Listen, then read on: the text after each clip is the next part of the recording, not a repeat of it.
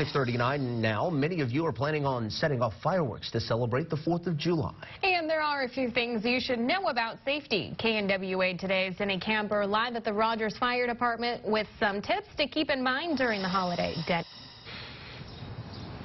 Well, Caitlin, Chris, we stopped at one of those tents where they sell fireworks and all of the other things that people are going to buy here on 4th of July tomorrow. We actually picked up a couple of sparklers as well, and we're talking to Rogers Fire Chief Tom Jenkins about safety. So, first of all, Chief Jenkins, what is the biggest mistake people make when lighting these kinds of things on the 4th? Well, people have to be careful to battle complacency with fireworks. A lot of people grew up around them, and so they think that they're somewhat predictable. But at the end of the day, fireworks are consumer explosives. You know, they have to be used in accordance with how the manufacturer wants them to be used. And so people just need to never let their guard down. They need to watch out for their kiddos and do things as it's recommended they're used. Okay, and so we're going to attempt to light the sparkler. I'm going to have you kind of walk me through some of the safety things that we should keep in mind. Caitlin, Chris, I know you've seen I've been struggling a little bit with this. For the record, I have very...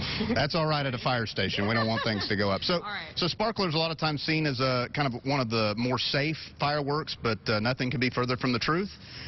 Sparklers in particular burn at over 1,000 degrees. You're doing it right, though, if you're choosing to use fireworks. You're keeping away from your clothing, away from your hair, and we're outdoors. We don't have anything combustible. We're on a cement surface, and so we're not going to cause any fires. We have water nearby, of course, in case we do have a problem. And so this is how we would want to, you know, enjoy any type of firework, one at a time, away from combustibles. We're protecting ourselves. You know what you're doing. You read the instructions, and that's important. And this seems to be, I mean, it's burning pretty quick, so if parents are going to let their kids hold these, it's important to keep an eye on them because this one isn't going to last that long.